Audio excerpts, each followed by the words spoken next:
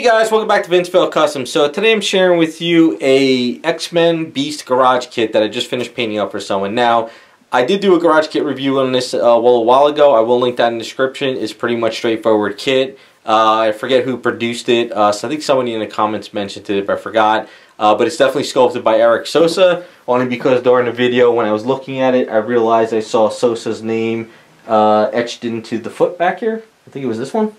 Yeah, it says Sosa right there, so right away I know it was Eric Sosa. Really great sculpt, really well designed as far as, you know, the sculpt, engineered very well, and casted up amazingly. There's really no casting errors whatsoever, but there is one thing that I found that was a problem. When I was doing my garage kit review, I was putting the heads into the, you know, up here, these heads in there, and I realized they weren't sticking. I couldn't figure out why. I figured the magnets were really weak. So I decided that, you know, after when I primed it up and I was ready to start painting, I put some magnets and stuff on the heads, and they were strong. I was like, okay, so those magnets are good. So when I tried to put magnets onto the neck on the body, nothing was sticking, and I realized when they casted up this item, they never put a magnet up there. Now, I don't know if it's like an issue with whoever produced these kits. Maybe owners just forgot on this one. I'm not really sure. But, so what I had to do is, I pretty much just went in here, which is kind of a little bit messy, but I drilled out a hole and I added a magnet in there, so now all the heads go on there, and there's no like worry of that they might pop out by accident. As far as you watch the kit review, the body, upper body and arms are attached, which is kind of shocking. I thought those would have been separated, but I guess they did that because of all that fur. You can't really have a lot of seam lines. But this bottom part here is separate from these legs and torso. So you put the legs together onto the torso, they're magnetized, you put them into the base, and then you put the body on it, and it works out really well. So engineering, beautiful kit.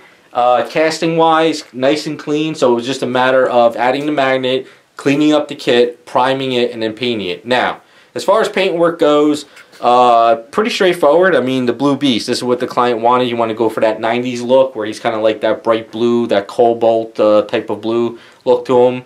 And that's kind of what we ran with.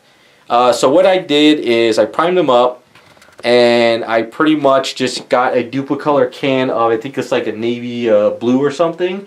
And I did a basic blue coating paint all over him. So I did that because it's a little bit durable because it's car paint. Plus, it helps just cover everything and sit in it instead of trying to sit there with an airbrush and get everything. So I just kind of ran with it. And then after that, I did a lot of layering. So it might not look like it's, you know, maybe in the camera, I'm not really sure if you can see one blue. It's not. There's a lot of different variations of blue in here to try to break it up. So if you look on his face, you can see the face is a little bit lighter than the hair. If you look on the fur on his hair, but you also look on the fur on the shoulder, you can see that that's a little bit of a darker blue.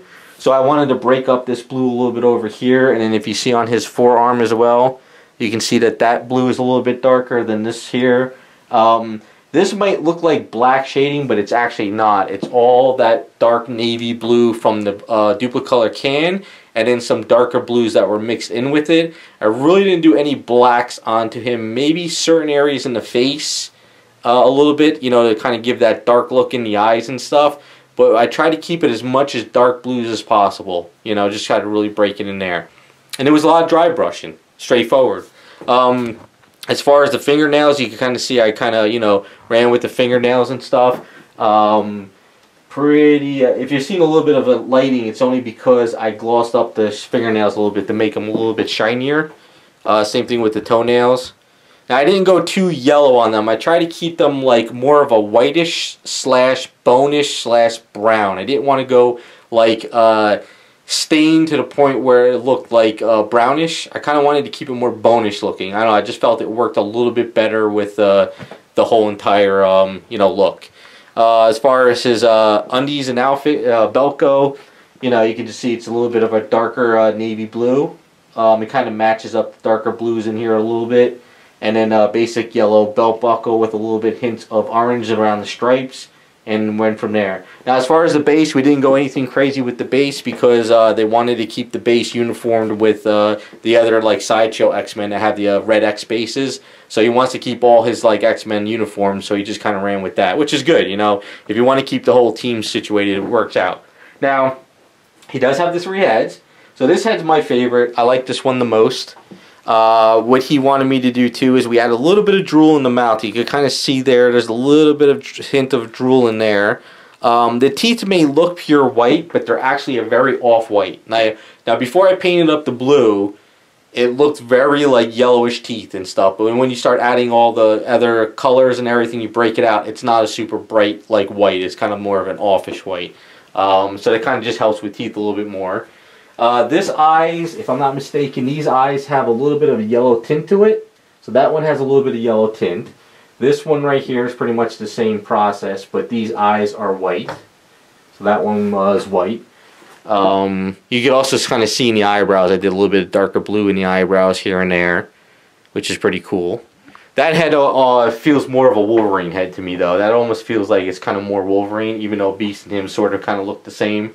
But it kind of looks like some of Eric Sosa's like Wolverine heads a bit. But this one right here is definitely off of an artist. I kind of forget. I'm so bad with artists. I just kind of read the books and like the character. I really never cared about which artist drew what. I was kind of always just into the stories and characters. But you probably, I'm pretty sure some people in comments can let me know. Which I'm not really a fan of that. That's too old school for me. I'm more of the, like the 90s look. But so this one's kind of my favorite. So if this was a statue, if I ever owned this one, that would be the head I would like on it the most. I think that just screams 90s to me. But other than that, that's the Beast kit. Really great kit.